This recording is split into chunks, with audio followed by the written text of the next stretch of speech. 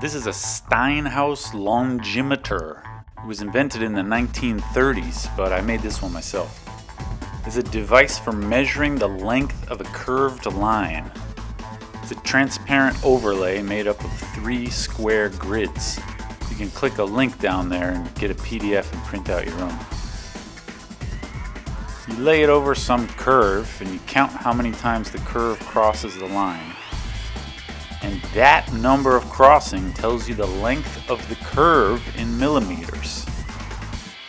This thing was invented by Hugo Steinhaus. He was a Polish mathematician who did lots of great work starting at the time between the 2 world wars. He was a professor and also part of a group of mathematicians who used to meet at a bar and pose really hard problems to one another.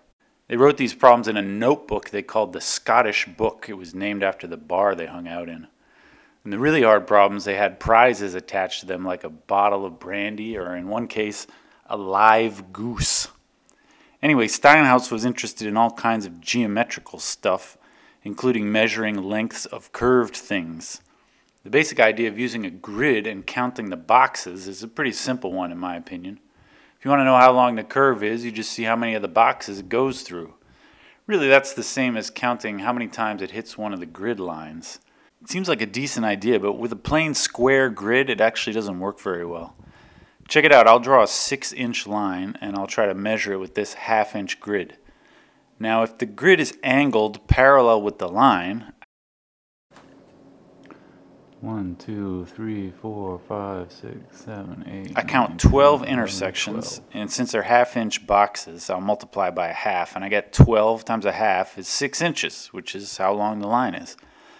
But now, what if I turn the grid like this and count? 1, 2, 3, 4, 5, 6, 7, 8, 9, 10, 11, 12, 13, 14, 15, 16, 17. I get 17 crossings, which when I multiply by 1/2 is 8.5 inches, which is too much.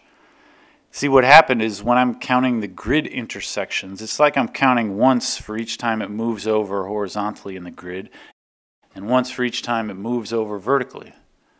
Really what I counted is like this much plus this much. So if you use the grid like this, you're counting distances along the grid instead of this straight diagonal, which is much shorter. So a simple grid isn't really that great, and it's the angles that mess it up. You want to somehow be able to compensate for the error introduced by the angles, but you don't know how the angle is going to change as you move across your curved line. So here was Hugo's big idea. I measure the thing with a simple grid, and then I move the grid by 30 degrees and do it again. And then move the grid again by 30 degrees and do it again. This gives me 3 different measurements using different angles. Now all 3 are probably going to be overestimates, but the errors should hopefully average out since I did it 3 different times. Steinhaus did some probability and he computed what the expectation of the overestimation would be. This involves some weird trigonometry, but he came up with this magic number, 3.82. Actually, when you work it out, that 3.82 comes from taking the average of these 2 weird numbers. All those root 3's and root 2's come from trigonometry. Anyway, the fact is, if you measure along the 3 angled grids and then you divide everything by 3.82, you get something pretty close to the length of the curve. 1, 2, 3, 4, 5, 6, 7. Then Hugo realized that measuring 3 times along angled grids is the same as measuring just once on a triple grid. See, this thing is just 3 grids superimposed on each other at 30-degree angles. So you just count intersections with the triple grid, and then you divide by 3.82. But actually, Hugo thought of that too. Instead of making you divide by 3.82, he just multiplied the grid scale by 3.82. See, these little squares in this grid are all exactly 3.82 millimeters on each side. So you don't have to divide by that number at the end. You just count the number of crossings, and that's the length of the curve in millimeters. It's pretty great. Now when you try it out, one thing you'll realize real quick. Steinhaus's millimeter scale longimeter is really small. The small grids will give you more accuracy, but it'll take you a while to count up the crossings if you've got a decent sized curve. You'll also run into some multiple crossings. Like if the curve goes right through a point which is an intersection of 2 of the grid lines like this, You got to count that twice. Remember, we're keeping track of how many lines are being crossed. And this here is crossing 2 lines, the horizontal one and the vertical one. On the actual longimeter, this can get a little nasty. Like right here is a quadruple point. That's pretty rare though. I did another video with a length measuring device called a map measure. Let's compare these two and see if they agree. The map measure, I get 34.5 centimeters.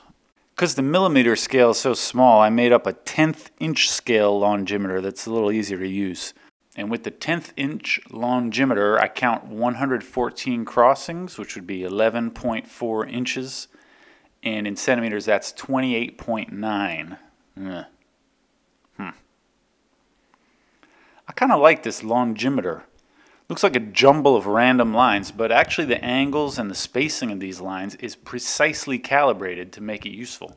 It's a great example of a design that doesn't look like anything really, but is actually super fine-tuned for a specific purpose. Steinhaus actually patented this thing. I guess he intended to produce and market it commercially. I bet you could make these a lot cheaper than a map measure, which is a pretty complex precision instrument. But I've never actually seen a commercial product based on the longimeter idea. I guess it never caught on. And I guess World War II pretty well killed any plans Steinhaus himself had for making these things. Steinhaus was in hiding for the whole war. Remember that Scottish book, that notebook of problems that they wrote in the bar? Steinhaus had the only copy, and he kept it with him during the whole war. He saved that thing, and afterwards, people were still working on those problems for decades. One of them was solved in 1972 by a young mathematician. I'm not making this up. They gave that guy the goose.